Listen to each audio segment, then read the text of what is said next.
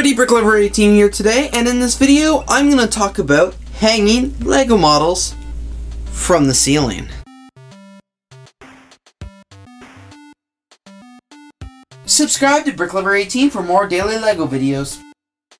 So if you're a Lego plane collector, you know that they take up a lot of space.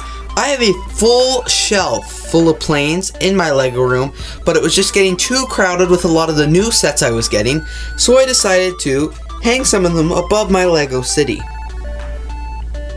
As you can see, I have like 3 hung, including another really small one here, but that doesn't count. And what I used is very simple. First things first, you need hooks in your ceiling. Hooks is definitely the most important part. Like, you cannot do this without hooks. What I recommend is just buying these hooks from, the hardware store, and you find a stud in your ceiling and you just make a little hole and you screw them into the wood just so they don't fall out. If you just screw them into your drywall, it won't work because it won't have any support underneath. Once I had my hooks in the ceiling, I got some fishing line.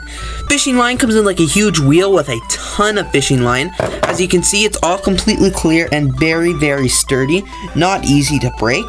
So what I just do is use a bunch of this. You'll never need as much as it comes in a roll. So I suggest trying to find like the smallest roll, or even raid your dad or your uncle or something like that fishing tackle. You'll also need some scissors. Once you have your hooks in the ceiling and your fishing line and scissors, what you'll need to do is find the Lego model you want to hang. Here in this model here, as you can see, I find areas in the Lego model that are securely attached, so like don't attach it to the propellers or something like that, because they quite easily fall off. As you can see on this helicopter here, I taped it, or I didn't tape, I just looped the rope around each of these 2 sides, and as you can see, it's very firmly held on the helicopter and is not going to let go. For smaller planes, you don't need to do this, but for the longer planes, or the bigger planes, I find it easy to have these little ropes coming down at the front, as well as ropes coming down at the back, because if you just have them at the front, the back will tip, and if you just have it at the back, nothing's staying on the helicopter. Once it's all kind of in, I just fasten it all, and it's really hard to show, and I just like fastened it to the little hook there. I didn't quite tie it, I just made a loop.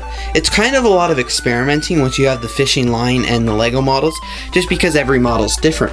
For example, the line's actually in this plane under a brick, and then it comes up through the ceiling and it's all good. And just be aware, you probably will drop a model here and there. I've done it a couple times today.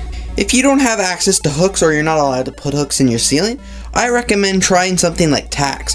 I do caution though, because even a plane this size was a little too heavy for the tack and it eventually fell out with just a little tug. Thanks everybody so much for watching this video, telling you how I hung some of my Lego models from my Lego room ceiling. Overall, I think it just adds some nice dimensions to my Lego city, and it looks like a real city with, like planes and helicopters flying around. Thanks everybody for watching, and don't forget to leave a like.